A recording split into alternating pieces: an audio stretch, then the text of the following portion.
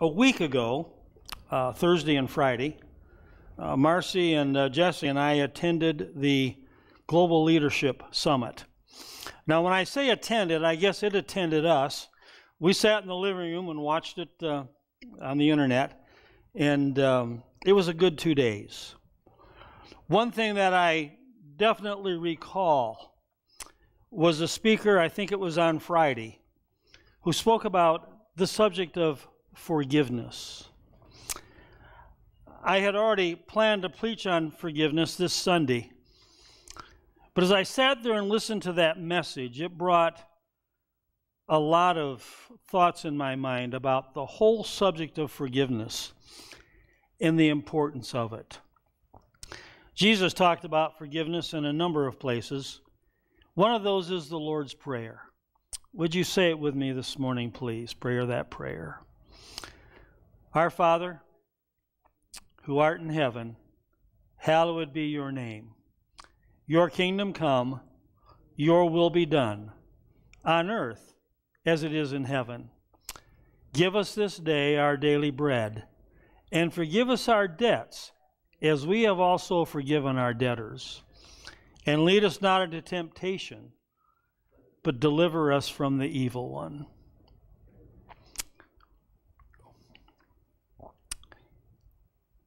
I think about that, verse 12. Forgive us our debts. Luke chapter 11 says, forgive us our sins. It's a huge, powerful prayer.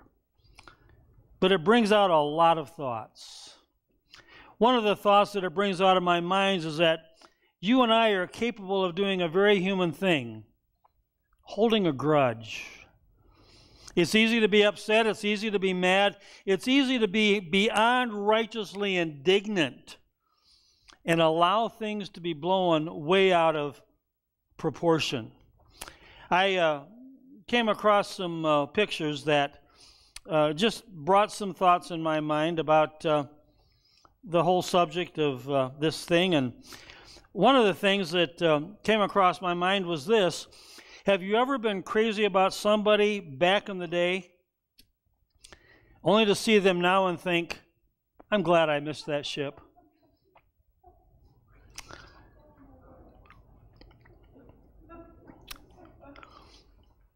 But here's a more serious note. It's hard to trust when all you have from the past is evidence why you shouldn't. And then there's this thought here. Have you ever had one of those days when you're holding a stick and everybody looks like a panada? A little bit humorous, but very true. We can hold a grudge. We can get upset at others. I had some church members years ago that there was an older man. He came to me one Sunday and he said, Eunice shook my finger today. I stuck my finger out to her, and she shook it and said, hello. I said, is that unusual? He said, oh, we haven't spoken to each other in 25 years. Now, he was a retired minister. She was our church pianist. They hadn't spoken to each other in 25 years, and I asked him, why not? He said, I have no idea. Something happened 25 years ago. We got upset with each other. We haven't spoken to each other since. It's easy to hold a grudge. It's easy to get upset. It's easy to get mad, beyond righteously indignant, and allow things to get blown way out of proportion. I also know this. We are also capable of doing a Christian thing, loving others without question. I appreciated Renell's call to worship this morning, reminding us about love, reminding us allowing room for doubt in people's motives, reminding us that love is forgiving without question. Forgive means to give up resentment against another, pardon, no desire to punish, no desire to see revenge. You see, we can have this attitude of they're going to get theirs, but that attitude is gone when we truly forgive. I have to tell you, yesterday we went out to Wally World. Nothing unusual about that. And as we pulled in, I always look for a close-up parking spot. I keep looking and thinking, maybe I should start hobbling and get a handicap permit because they always all seem to be empty. But nevertheless, I always look for a close-up spot.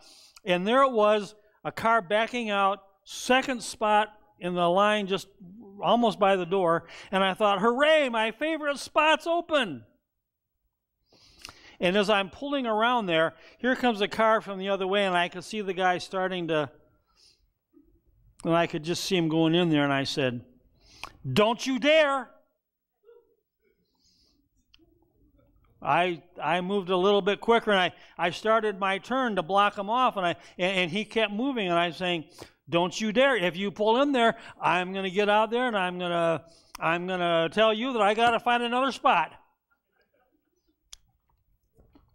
Because my first thought was, I'm going to punch your lights out. I have no idea where he ended up parking. I don't care. It was hot. I was glad I had that close-up spot.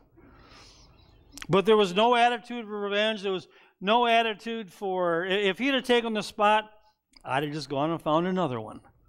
No big deal. You see, we have to have that give and take in our lives. What I'm really looking at here is what Jesus was saying. Forgive us our debts. That's talking to him. Forgive us our sins. God, through Jesus, gave us mercy. He gave us forgiveness. That's the hallmark of Christianity. When we go to Jesus and we say, "Father, forgive me of my sins," our sins are gone. Psalms 103:12 says, our sins are removed as far as the east is from the west. Hebrews 8:12 says, I will forgive their wickedness and remember their sins no more. Wow. Well, let me give you an example of how we should look at God's forgiveness. I'm guessing that most of us have heard the saying, forgive and forget. Sadly, we have come to believe that forgetting is a part of forgiving. In our humanness, that causes a real problem for many people because they feel fairly certain that they've taken biblical steps to forgive somebody, but since they can't forget about the harm done to them, they must not have truly forgiven the person who harmed them. Now, that's the case sometimes, but it's not always true. For instance, if a person growing up being molested as a child, it's really unlikely that they will ever forget that happened. However, it does not mean they can't forgive the person who did it. When I look at those verses I just read, it tells me that God will never, ever bring a sin up against me anymore. It doesn't say he forgets.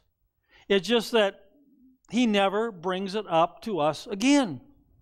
I wonder if God sits up there in heaven and goes, you know, that person used to really be a character. You know, they used to do this and this and this, but look at what God's grace has done for them. Look what forgiveness did for them. Look at the change in their lives. Forgiveness is not contingent on forgetting. It's about putting it in the past.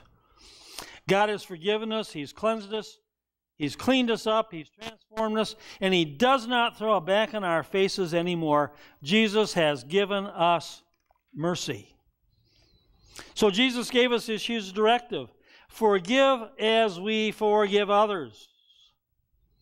Forgive us our debts as we forgive others. I found over in Matthew chapter 18, 3 scenarios.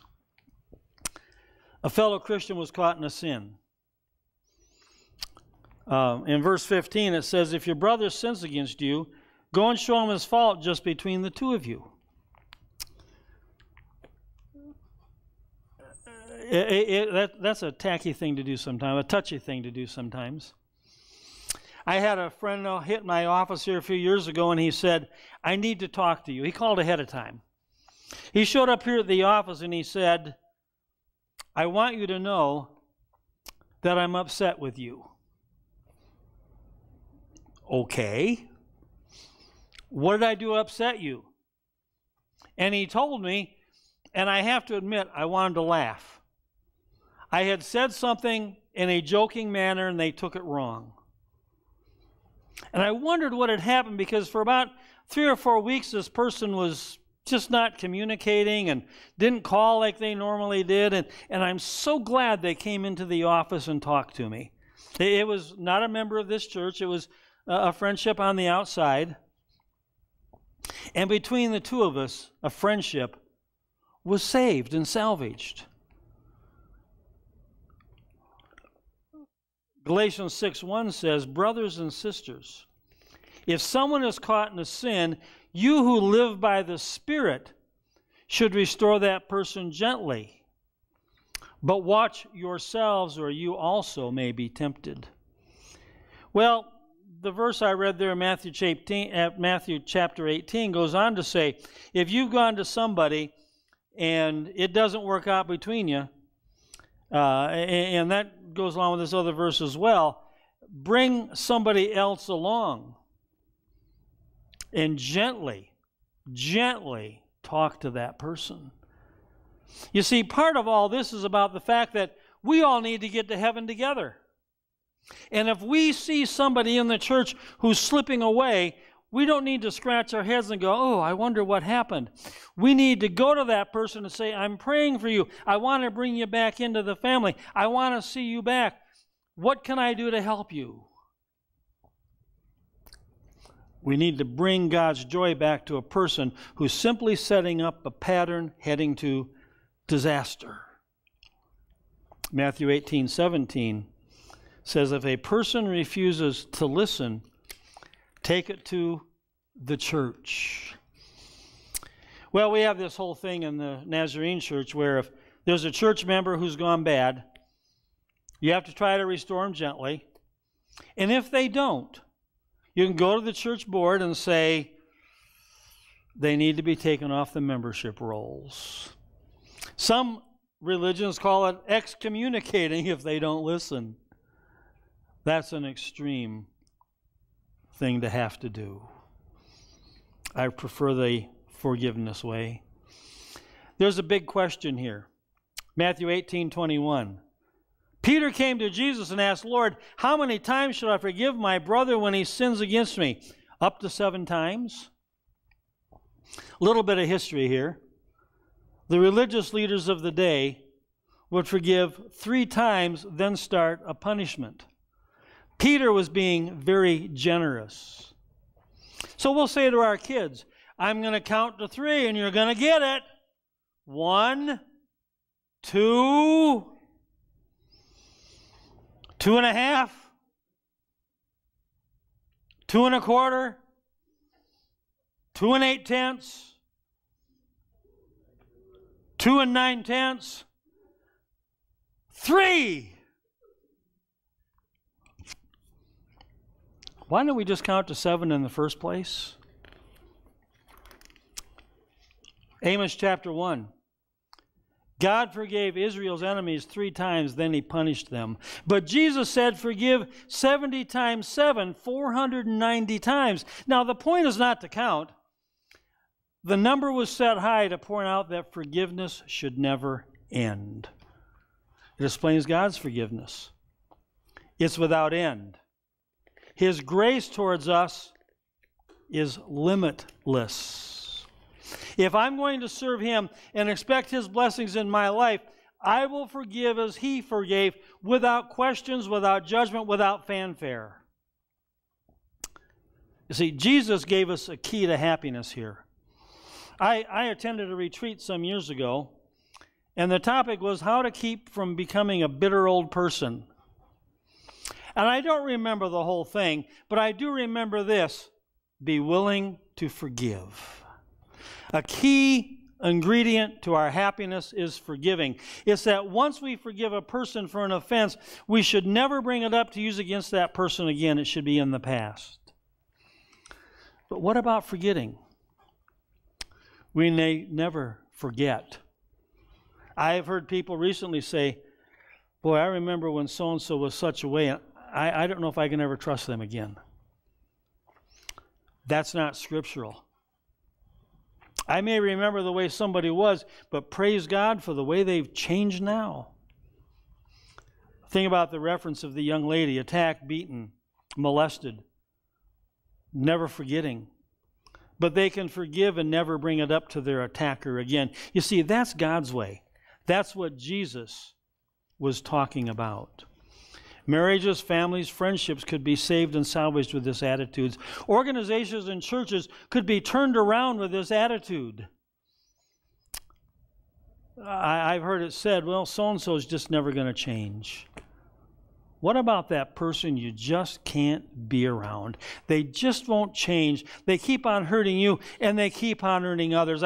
I go back to Matthew 18:17. Take it to the church. If they refuse to listen, treat them like a pagan or a tax collector. Forgive them. Just don't put yourself in the place to be constantly hurt. Pray for them. Pray that somebody will get in that person's way and be able to bring them back. Unconditional forgiveness. If you're praying and God brings something to your mind that you're holding on to as a grudge, forgive the person in your heart so that God will also forgive you. That's Mark 11:25. That's our job, forgiving. And I don't know about you, but I've learned that when I forgive, I'm no longer praying to a brick wall. Heaven's gates are wide open, and God's blessings keep coming down.